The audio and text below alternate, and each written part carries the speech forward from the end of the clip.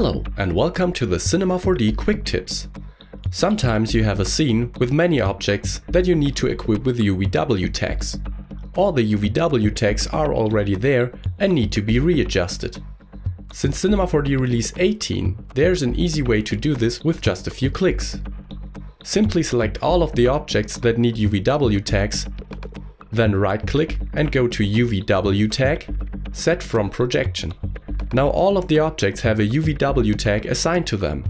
Repeat this step with deselected UVW tags if you want to create another set of UVs for each object. If you want to change the object's UVs simultaneously, select all of the existing UVW tags and repeat the steps.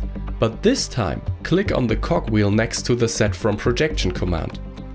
This opens a separate window with a bunch of settings for the UVs. Here you can choose from different projection types, define the projection volume and orientation. Let's change projection type to be flat and change the projection volume to use all objects. Press OK and see what happens. Now the flat texture is being stretched over all objects and even the rotated objects received a perfectly parallel mapping. Let's change the projection orientation to world system and hit OK. Now the rotated objects' textures are not perfectly parallel anymore, but have the same global direction as all of the other objects.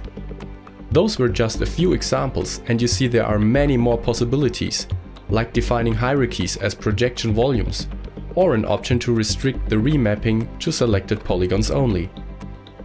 Thanks for watching. For more information on Cinema 4D or other Maxon products, please visit cineversity.com or maxon.net.